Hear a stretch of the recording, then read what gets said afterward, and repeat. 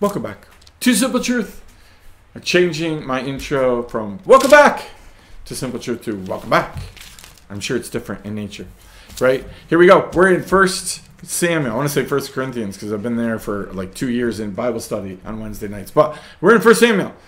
We're in chapter 17 in the most famous story probably in the entire Bible, David and Goliath, right? Everybody uses it. Even secular people use it, right? Everybody understands the idea behind big, bad, ugly giant, little tiny boy, and the little tiny boy wins. Like everybody gets that. We all want that, right? The only problem is we're always David and we're never Goliath in any story, right? We're never the Goliath, right? The problem is, do you know the two people looking at the same situation? They both think they're David. That's a problem, right? So we're in verse 24, right? And the whole idea here is for the 40th day, on the 40th day, the men of Israel, the army of Israel, line up in their battle lines. They shout their little battle cry, and Goliath comes out and does his little song and dance. The difference is this day, David is there. He thinks he's there because his dad sent him, but he's really there by an appointment and an instruction from God, right? Sometimes God's instruction for our life comes from a familiar voice, another voice, our boss, right? He just says, hey, Annie, I need you to do this, right? Look at verse 24. Here's the response. All the men of Israel, when God says all, he actually means all, right? When they saw the man, they fled from him and were much afraid. Isn't that amazing? Check that out. Big bad army. They were just shouting war cries and they're all excited. They're all in line. But when the Goliath comes, they run the opposite direction. Listen, you and I have seen this 100,000 times in life. Everybody's a hero until they need to step forward and be the hero, right? That's including me, starting with me, right? Always have dreams of being the hero. Got dreams of doing all the great things. Got dreams of being used by God in big ways. Going to go forward until we realize everybody's going backwards and then we go backwards with them. You know the hardest place to stand is when everybody around you turns and suddenly runs. Do you know how hard it is to stand firm, stand strong, go forward? Oh, once they're all past you, it's a piece of cake. You're left there standing by yourself. But when the initial tide happens, how do you stand by yourself? Ever been in a meeting where it starts to turn and everybody's going like, I think this is a bad idea, bad idea, bad idea. And you think it's a good idea.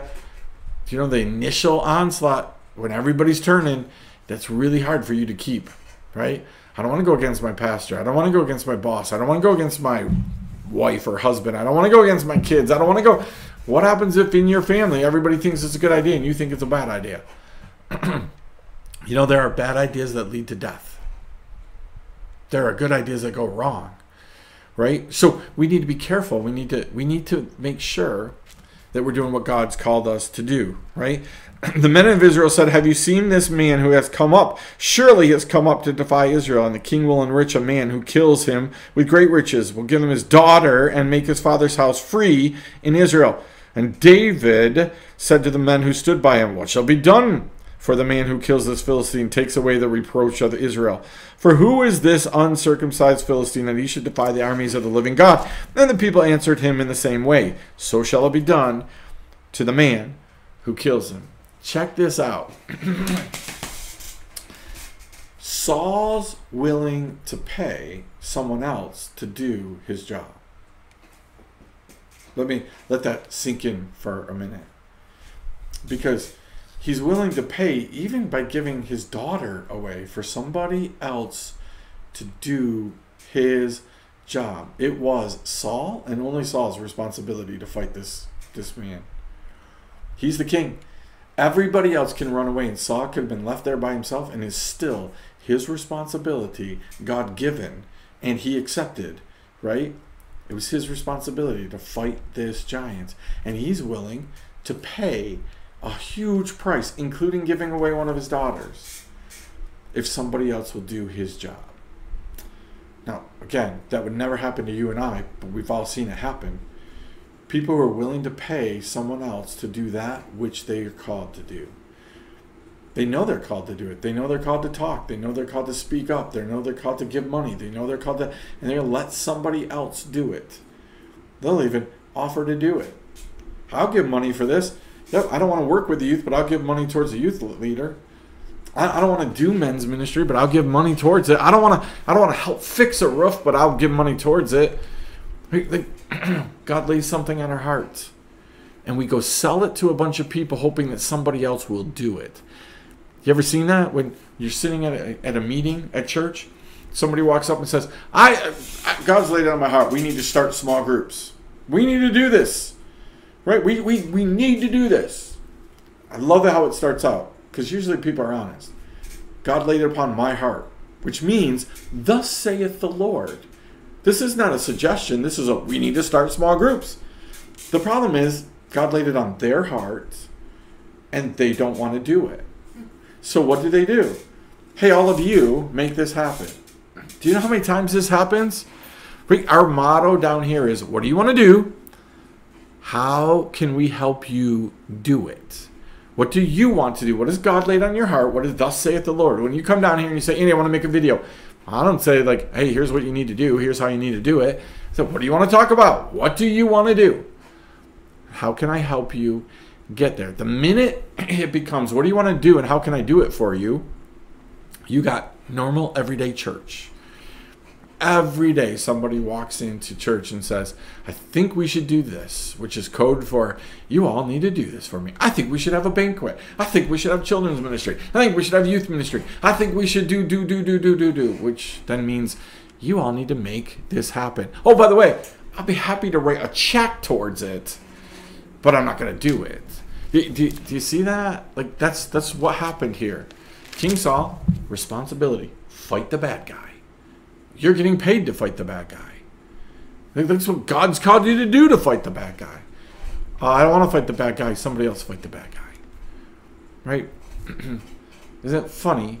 We'd much rather walk along somebody who has a disease than have the disease ourselves.